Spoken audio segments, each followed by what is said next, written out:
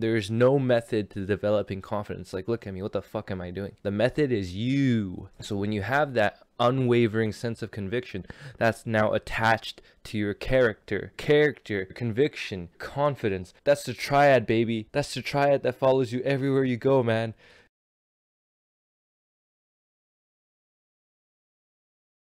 All right, my friends. Today we're going to talk about a topic. It's called confidence. And confidence is actually a very simple thing. And I spent so long trying to find confidence that I fucking just looked everywhere but where confidence was. And that confidence is to be found in yourself. Oh, I'm not confident. Exactly. That's why you're not. Like, once you're okay with that, you can be a goof, you can be an idiot, you can be a moron, you can be awkward, you can be weird, you can be introverted. Once you're okay with all of these qualities about yourself and you don't care to change them anymore, then you found confidence. Right? You simply don't give a fuck, because that's just, you don't need the validation from other people. So I remember years ago, right, I would try to be confident, and then I would try to relate to people, and then I would try to, there would be awkward pauses and stuff, right, because I was trying too hard to relate. And then when there would be awkward silence, then there can't be awkward silence, or you have to chip in. But then it's this kind of attitude. There's Jeffrey, as Hamza calls it, Jeffrey. When you try to relate to people, that's why you can't relate to people. It just makes you that much more of a loser. And this lack of confidence really is I think at the root of it, right, it stems from this sense of discontentment with your own life. And then kind of having this false hope that, like, imaginary one day when you find that confidence, then you can start loving your life. And that's exactly the kind of trap I fell into, right?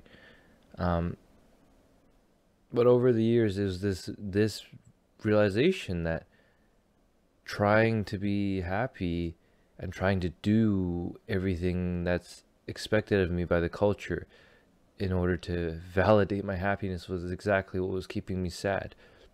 I played all of these games that I didn't even want to play. I keep coming back to this same kind of theme, but it's like I wanted to hang out with cool kids because that would validate my status. I wanted some relationship because I wanted the world to prove to me that I was lovable. I wanted good grades because that would verify I was smart. I wanted to be smart so I could make it into a big university. I want to make it in a big university so I could make it in a big job, and then I wanted a big job so I can make big money, and I want big money so I can find big happiness, right? So this lack of confidence stems from always being discontent with your life, or the other way around. Always being discontent with your life makes you crave confidence, because you think that, like, one day you're gonna get it, right? Once you achieve something big enough. But like, the transformation for me was like realizing, big university is a big joke, big job is a big slavery, big happiness is a big sadness. It's like the complete opposite of what you're told. And then it's like, once you fucking can admit that to yourself and stop pitying yourself so much, it's just funny as fuck, because it's like, it's all bullshit. It's all bullshit. And you start to realize how free you are in the way that, like, all of these things that's expected of you, like, if you follow like a good little boy, you're trapped, because that's not what you want. You want to become authentic, you want to break free, and then all these arbitrary boundaries, they're just arbitrary boundaries for the infinite amount of ways that you can go about life, right? And you have to think about, like, you took no part in setting any of those, but you internalize them because you perceive them to be, as real as 4 physical walls that surround you. But that's exactly the illusion that you need to break out of, right? Andrew Tate calls it the Matrix. And you see how trapped you are, then you want to break free. But then trying to break free is in itself another trap, because then you play this whole confidence game on yourself, right? And you realize you don't have to do anything. It's all bullshit. Confidence is bullshit. You know, all that is bullshit. You stop caring. You stop caring. You know, then it dawns on you, you know, for me, it was like my entire life I'd been giving away that confidence that was already within me to other things that I was told would make me happy or make me, you know, fulfilled, make me confident in some way. But when you stop trying to look outside for anything, and you just kind of learn to embrace who you are, and like, you know, all your flaws, all your fucking like weaknesses, all your whatever, your pathetic things about you, and you stop trying to always put yourself down, and that's when you finally find it. And so you have to stop going outwards for the thing that you're looking for. You need to start going within. And so, for example, like for me, when I no longer gave my power away to the university and the 9-to-5 career system, that's when I realized all the power was within me to create the life that I want. And when I got tired of trying to appear confident, and that's when I flowed effortlessly in conversation. That's when people were drawn to my energy and then interested in what I have to say, and even looking for my approval, which is like the last thing I would ever expect, considering how much approval I always seeked in the past, right? When I stopped trying to be relatable and instead just became the relation to people in terms of like just being myself, and just like no matter how awkward, how silent, like whatever, just embrace it, fuck it all. And then that's when I was most engaging, and I could look people in the eyes and just like be willing to be awkward, and at the same time be willing to have long engaging conversations with them, because I wasn't caught up in my mind anymore about who I should be, the person I needed to be, the fake act that I need to put on. Basically, you just have to stop putting on this fake act, and then you can find what you're looking for. You know, all these, you know, dating advice, you know, game males and like the big alpha males and gym bros and all that, right? This is fucking big guy syndrome and all that, right? But at the end of the day, it's insecurity to try to cover up with some defense mechanism, right? And so that's what I realized about confidence. Confidence is about being secure in insecurity and being unafraid of fear. You're not afraid to fear. It's okay to fear. It's okay to be a little bitch. What makes you a real little bitch is your refusal to be a little bitch. Okay? That's so when you don't give a shit, when you're cool with being uncool, you're okay with being unashamedly weird, and you can be humorous about things when you totally fuck up. That's the energy that people flock to, right? Your spirit that's so free and so full of life that you just like flow effortlessly in the moment, and then you're able to adapt spontaneously to unexpected situations that, you know, curveball at you. And then these are the kind of situations that like other people would be frozen by, but you just roll right through it, right? Like judo, like wada. And that's the energy that's magnetic and contagious, because you're just so light and playful. It just lights up the energy of a dark room, and it also makes other people light up out of their seriousness, their fear, their anxiety, and their frustration. You know, this kind of like unconditional playfulness is what makes a man have a depth and a presence. It's your ability to be with the moment as it is.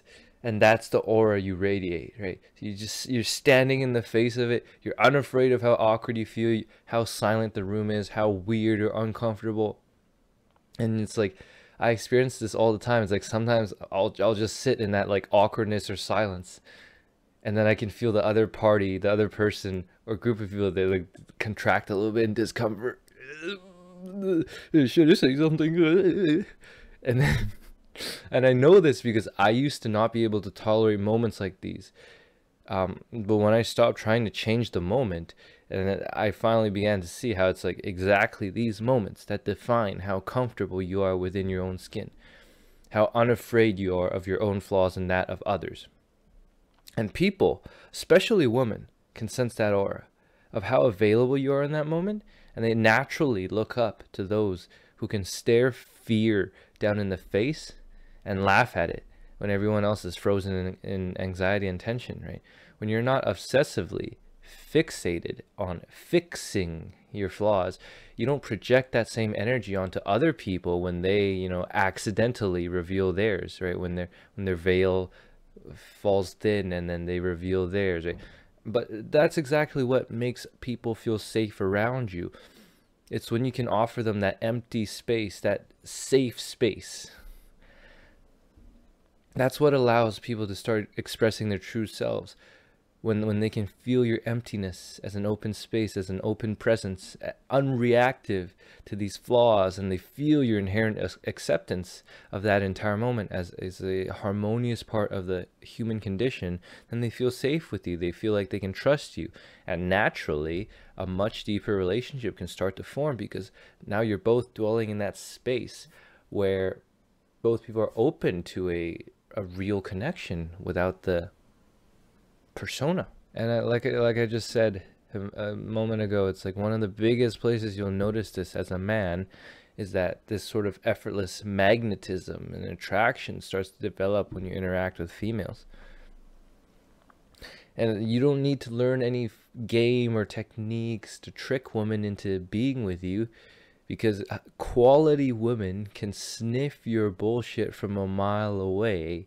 And chances are that if you're managing to pull women somehow playing your insecure boy games, all that means is that she's got a bad nose, bro. Okay? The quality of women that you pull into your life only reflects the quality of a man that you really are underneath. And they can sense when you put on this fake confidence to the world. Well, only those with the good noses can.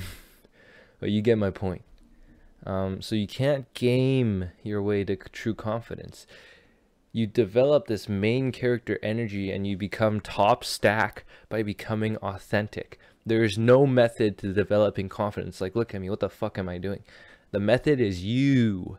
So you have to find your own way, and then you find your own flow. And then true confidence is an embodied conviction of the character that you carry around with you.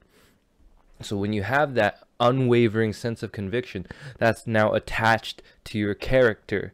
And your character, your conviction, your confidence, that's the triad, baby. That's the triad that follows you everywhere you go, man. And every man has their own style of being, okay? So my confidence is completely different from another man's confidence. For example, mine is like a stoic, observant one based in, quiet, swift action, while the cliche kind of confidence is an outwardly talkative and charismatic man. And you have to realize that you have to stop following that formula for that cliche kind of confidence, because there is no one kind. You have to embrace your own, and there's no one that's superior to the other. You just have to discover what it really feels like to be in your unadulterated form. Second thing is you have to admit your own weaknesses and faults. You have to not be afraid to admit them when it's glaringly obvious, and not, try to push it down or project blame onto something else in order to save face. You have to learn to embrace them as part of your greatness. So you have to admit your weaknesses and faults, because that's the only way you're going to work on them, right? That's the first of all, right? And you have to realize that dark things about you are the very things that are going to contribute most to your virtues and your success. Now, Carl Jung said that your dark side isn't something to be condemned and wailed over, but is something to be recognized as contributive to one's greatness and to one's positive aspects, in the same way that manure is contributive to the perfume of the rose. I love that shit. And a man who can admit these things about himself is noble, because this is a man who is honest, who is open, who is unafraid of himself. He's so unafraid of being himself, so unwilling to cower behind his own bullshit, that this reveals his strength and character residing underneath. It's solid, it's foundational, and this is a high quality man a woman can trust, man. All right, so this is the entire secret to your entire life. If you're not completely sold on yourself, Forget about trying to sell to others. Because when you have truly sold yourself for the first time, you'll see with this inconceivable clarity just how simple everything is. So you got to sell yourself first, and everything else will follow. And the reason you aren't confident is because you are not sold on the fact that you need not do anything to be confident. You think you have to attain something to finally get that confidence, or to finally, like, just embody that, just become that energy without trying to become it. You know what I mean? Like, just fucking just embrace everything about you. And that's when you're sold on yourself, because you're no longer looking for someone else to validate you, for some external circumstance to validate you. If you're sold on yourself, that means you just embrace whatever the fuck it is you know, happening in that moment, and you're not fixated on an outcome, on letting external circumstances dictate your self-perception. And that's when you're sold on yourself. And when you're sold on yourself, then you can sell to others. All right, this was a different energy video from typically, I guess. I just felt like fucking getting this shit done and flowing with it. So it's actually a lot better this way. If you found value in this video, give it a like. You know, leave a comment. What do you want me to go more detail in? Subscribe. I'll see you next time. Peace.